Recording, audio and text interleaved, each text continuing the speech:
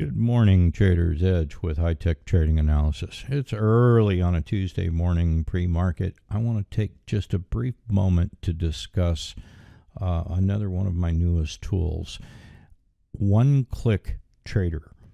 Now, it is not publicly available on the website yet, although I have offered it to several customers that have reached out. And I need a way of demonstrating its capabilities. This is an order entry utility. It is as simple as I hold a key down on my keyboard and click on the chart and I place an order. To demonstrate, I hold the shift key down, move my mouse anywhere I want on the chart, click, and I place a sell limit order. Now, if I was below price and I click, it's going to be a buy limit order. There's nothing to think about here. You're going to hold the shift key down and click, and it's going to be a buy or a sell above or below price. Simple, simple, simple. Alt key, hold down, click, click.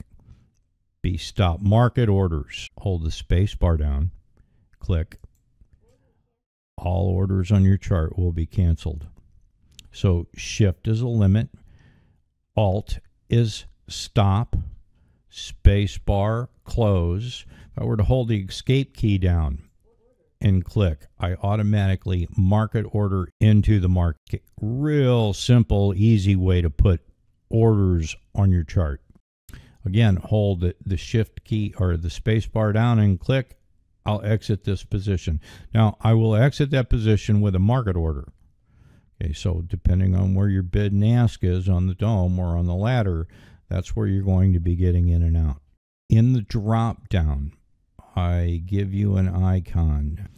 We can enable and disable the mouse clicks through the drop down. For my entry order, market if touch, okay, we used to below price, shift, click, it would be a limit order.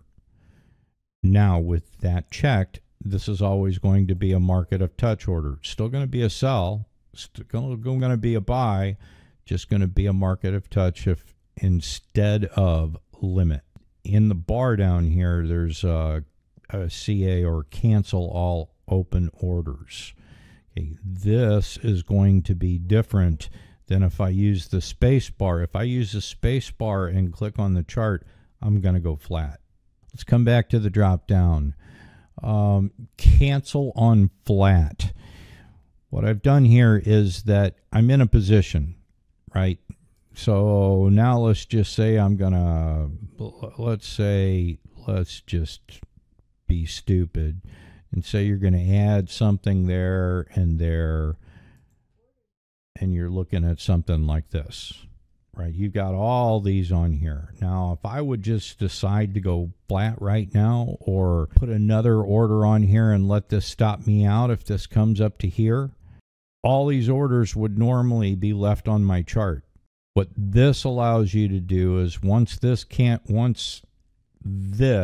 fills and I go flat, all of the rest of the orders on the chart are going to go flat as well.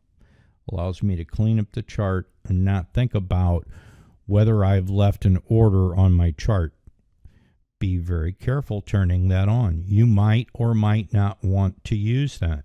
I mean, if you're in a long position now and then you said, okay, I'm going to buy here for a breakout, but I'm in a short right now and I'm going to let it stop me out here first.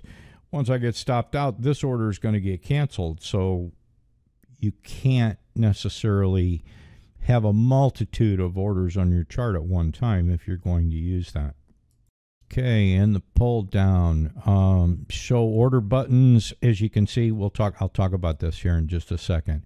And show ChartTrader info. Okay, so if we look at the ChartTrader, we can see that our account is SimTest1. We have no strategy. Now, I need to maybe talk about this for a second. This, show ChartTrader, okay? So we're showing ChartTrader 1. Right now it says no ATM good till cancel, because this is all what's here. Sim 1 in the parentheses 1 quantity. So the reason why this says no ATM and not the ATM that's being displayed here is because we do have to allow ATMs. ATMs are going to work just a little bit different through the ClickTrader than they are through the ChartTrader. Let me explain. While NinjaTrader does allow us to submit an ATM through add-on code, it does not allow me to trade around that position. Meaning I can place, well, let's just do it. We're going to come over here and we're going to say allow ATM. Notice automatically this comes down and tells me what ATM is selected. No ATM means this is unchecked. Once that's checked, this is always going to show me what I have selected down here for the ATM and which ATM it is. Currently, if we left click on the chart to say, okay, I'm going to buy right here.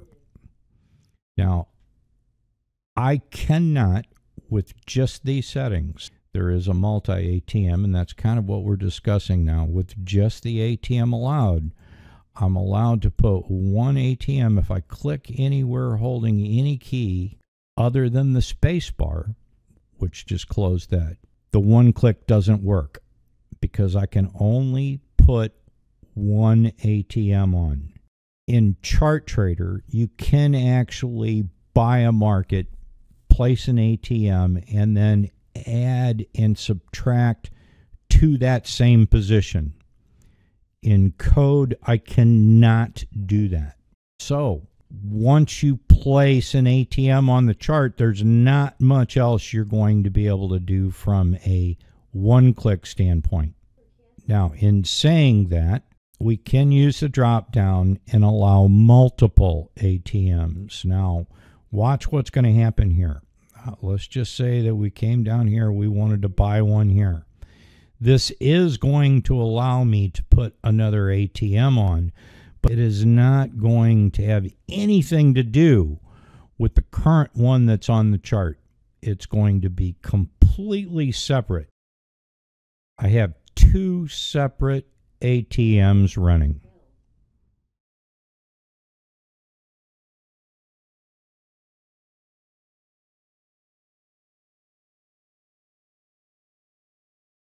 Okay, so as you can see, doesn't work so great with ATMs. Don't use it with ATMs. The reason for its design was to be able to quickly and easily place the orders on the chart where I want them. So I would either have this on none, and that is pretty much the same thing as just turning these off. Okay, so simple and quick. Now, if I had an order here on NQ and I had an order here on ES and I hold my space bar down and click on the chart, it's only going to flatten this particular account and that particular instrument. These buttons are only going to affect the instrument that you're on and the account. If this was an NQ chart,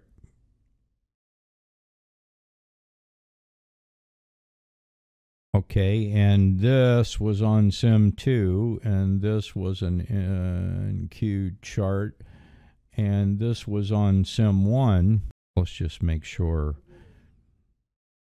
Notice that I don't see, it's not going to affect each other. You're using two separate accounts. Same thing would be for instrument.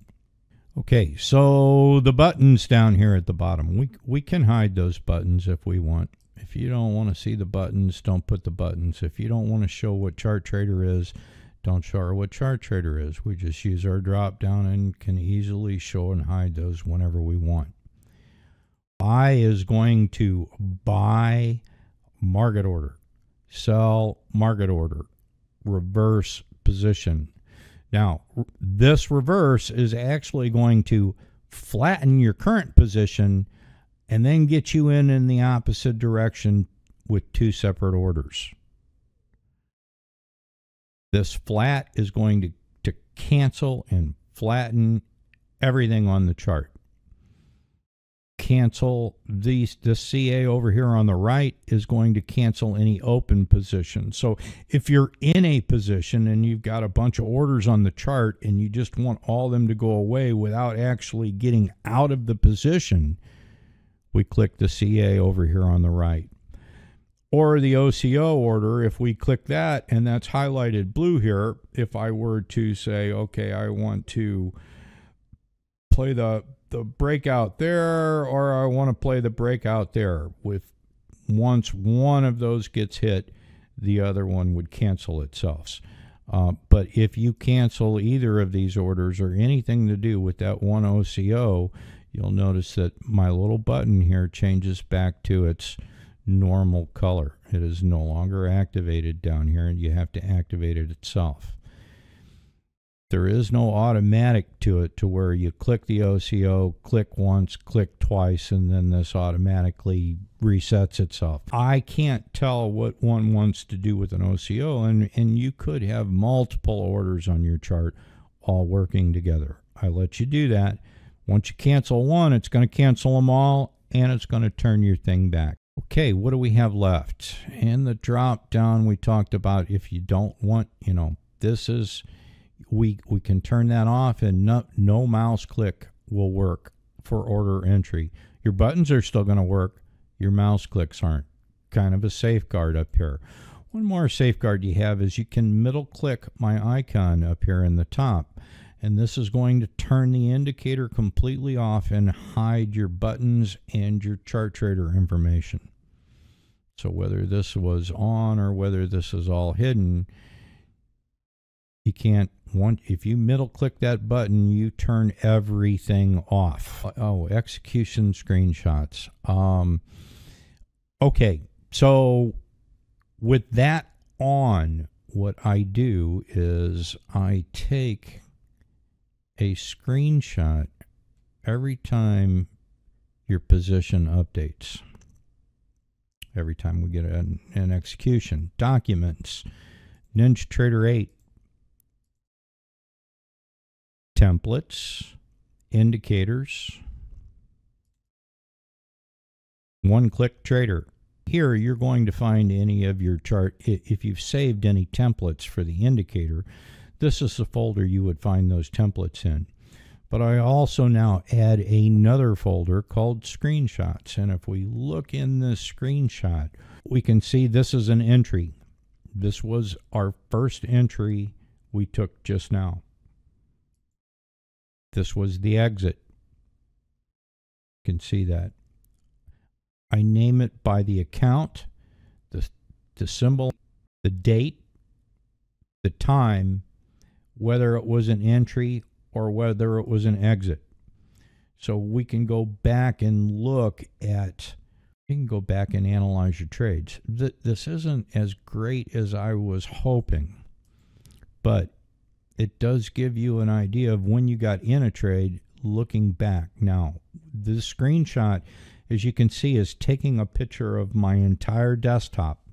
If you are using a multiple monitor desktop, this is going to take a screenshot of all of it, all desktops, not just one. I had this situation on the last setup that I had. I was using a 4K, I say 4K, I was using a TV for a 4K and two other monitors. And I have a way of isolating just a particular monitor. I'll look at implementing that in the future. But in your templates, in your indicators, in one-click trader, under screenshots, you'll find all those screenshots. If you do not want Whoops, wrong icon. If you do not want to take those screenshots, don't turn those on. If that's on, make sure you go back and organize those. I don't know what the size of each of those are, but they will take up more space than normal data files probably. Also, what you might want to keep in mind is if I've got that on, make sure that you only have this on one of your charts. Same with cancel all flatten. Again, if this was NQ and just a different time frame of this, we wouldn't want both of these charts to cancel all or execute screenshots. You would get two of each, right? This chart would take it, this chart would take it. You only need one. Now, the reason why this is all in here is because you could have multiple tabs going across. If it's in a tab that's not shown, that's not active, it doesn't matter. What we want to prevent is the same settings on the same instrument of the same account that are active. Let's look at the indicator properties just real quick. One-click trader. Again, this is a warning. This is going to submit real orders. I am not taking responsibility for anything. Got it? Cancel orders on flat. Again, if I'm in a position and I end up going flat for whatever reason, all the rest of the orders on the chart are going to cancel.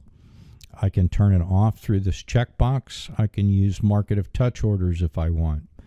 There's your allow. All of this is available in the drop down. Your order bar. Now you can, these buttons here, I do allow you to stack them on top of each other instead of going across the bottom.